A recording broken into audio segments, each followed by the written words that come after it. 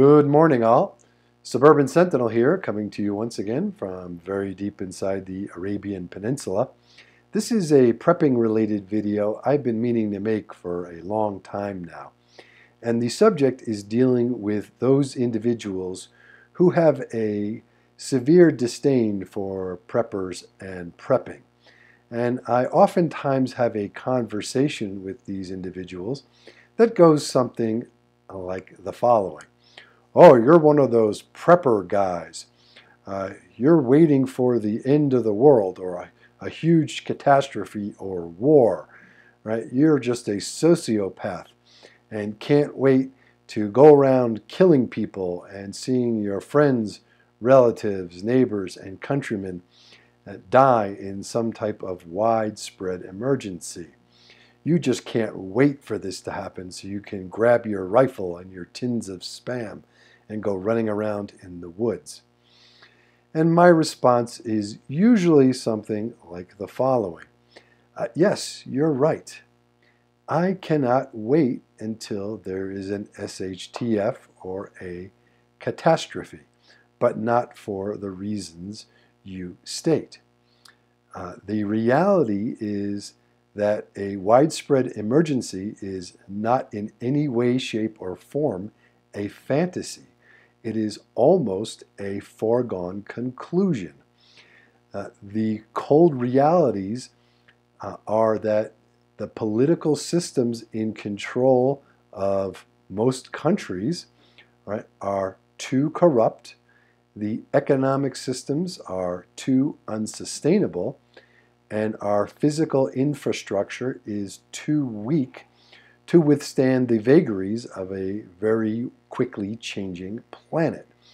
I believe that we are going to have an SHTF scenario sooner rather than later, so I'm treating this as an inevitability rather than a possibility. Personally, I am not looking forward to an SHTF or catastrophic scenario for the joy of experiencing it.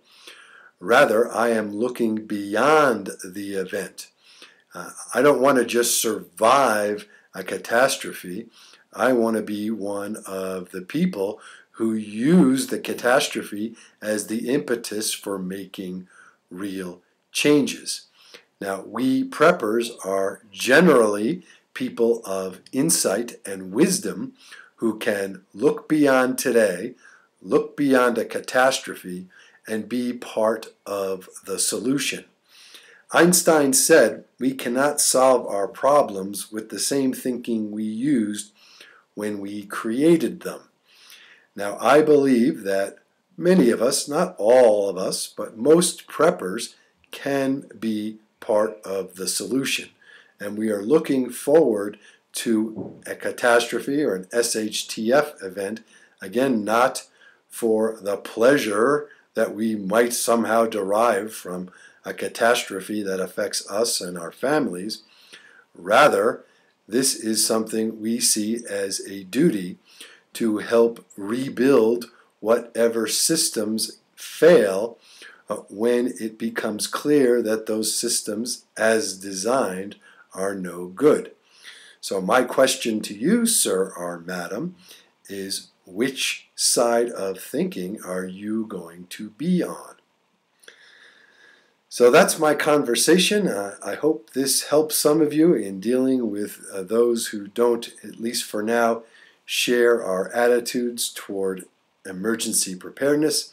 Thanks for watching. This is the Suburban Sentinel. Please thumbs up, share, and subscribe if you like what you see. Questions, enlightening comments, and differing opinions are always welcome. Prep and be safe, everybody.